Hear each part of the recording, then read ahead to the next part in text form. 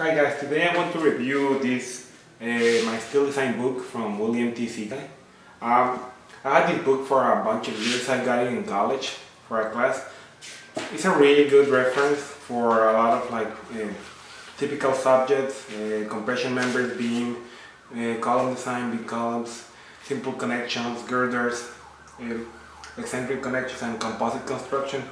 It's very nice. Like, it has a lot of really good examples.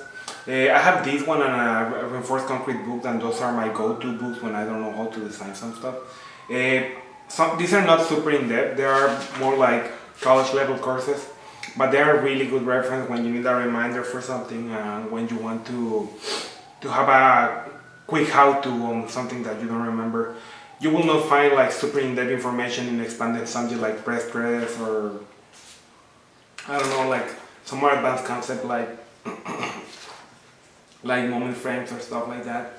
But you will find a very good basics and fundamentals for everything. Steel design has really nice steel theory too. It has a lot of like how to and why a lot of things in steel are done the way they are.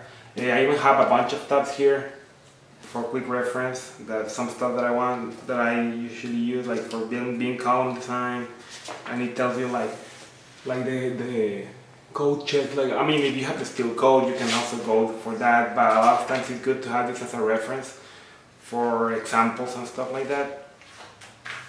Simple connections, shear strength in walls. Like I said, this book is not mandatory. Like, you could probably just have a steel code and like be good with it. But I like this, just having more options for design, and a lot of times it's easier to just have books that are like this because it's very simple. You just go there and read it. It's not the lingo is easier to understand. It's a really good book. I would recommend getting it. Older editions are cheaper. You should spend more than $30–40 for them. And a lot of schools use this book. I don't know if they're still using it, but I mean, it's a really good introductory